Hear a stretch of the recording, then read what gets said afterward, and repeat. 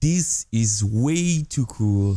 Augmented reality, it's the buzzword of the moment. You have used it to catch Pokemon or even to transform your beautiful face with Snapchat. Will AR take over the world or will it die? Tell me what you think in the comment section below, but today we are going to take a step back and see what's beneath this technology by making our first AR application inspired by the living pictures from Harry Potter. What we need to get started is a game engine that will do the basics of rendering a 3D object. For this project, I will be using the most popular free game engine out there, Unity.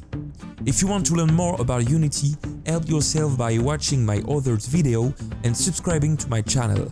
I will also add a link to download Unity in the description. Once downloaded, I will create a new project that I will name Harry Potter AR.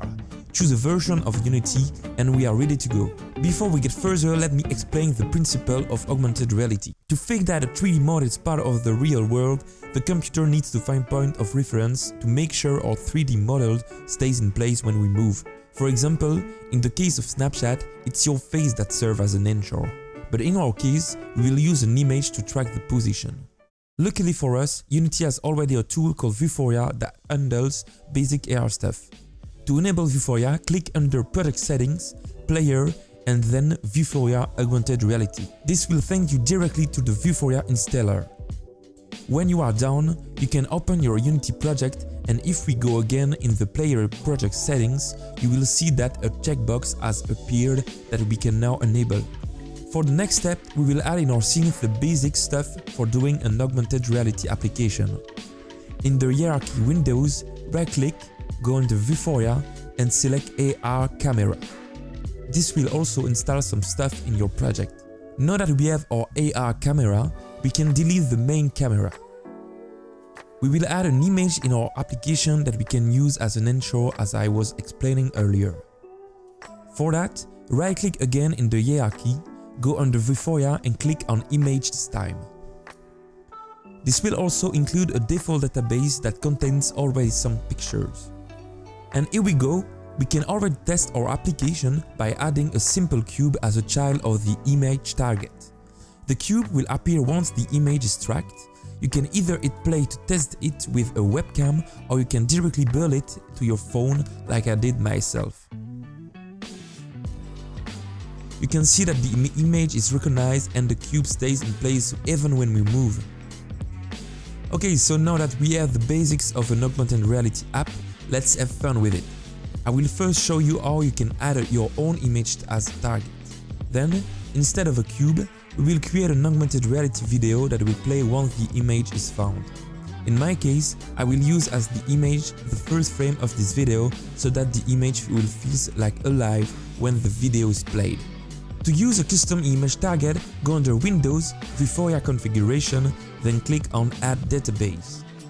This will send you to the Vuforia developer website. Here, you can quickly create a Vuforia developer account.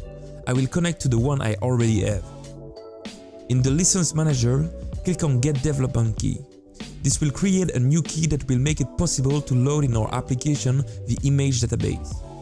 Now that we have our key, we can copy-paste it in the Unity editor. Now that we have a license, let's create a database by going in the Target Manager.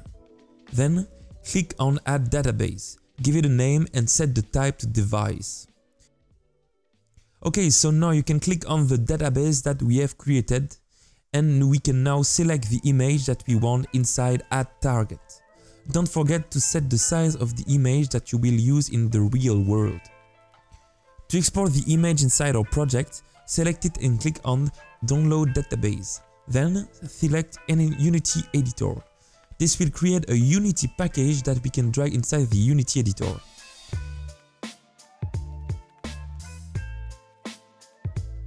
And here we go! We can now select our database with the image that we have uploaded. Now for the second step, let's create an augmented reality video. We'll first add a quad by going under 3D quad. This is where the video will appear, so we will rescale it to match the size of our image. Then right-click again in the hierarchy windows and this time select Video Player. Set the render mode to overall material and drag our quad in the renderer slot. Okay, finally, we can drag our video to the video clip of the video player. And here we go, we are almost done. There is only one last thing to do, and it's to play the video once the image is targeted. For that, we can simply uncheck the play on awake of the video player, and in our image target, we will replace the default TrackableEventHandler by a custom script that I will also put in the description below. It's basically the same function, except that we will trigger a Unity event when the image is targeted. Now we can drag the video player in the onTrackingFound slot and make our video play when the image is found. Everything is now done. We can see that the video is launching when the image is seen. Keep going further with this technology. For example, try adding other video to your application like I did here. Have fun with it, make yourself an augmented reality diaporama of your vacation to show your friends and family, make a next-gen art exhibition and more.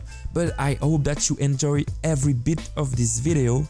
If you want to see more AR content, leave a comment below and don't forget to subscribe to not miss the next one.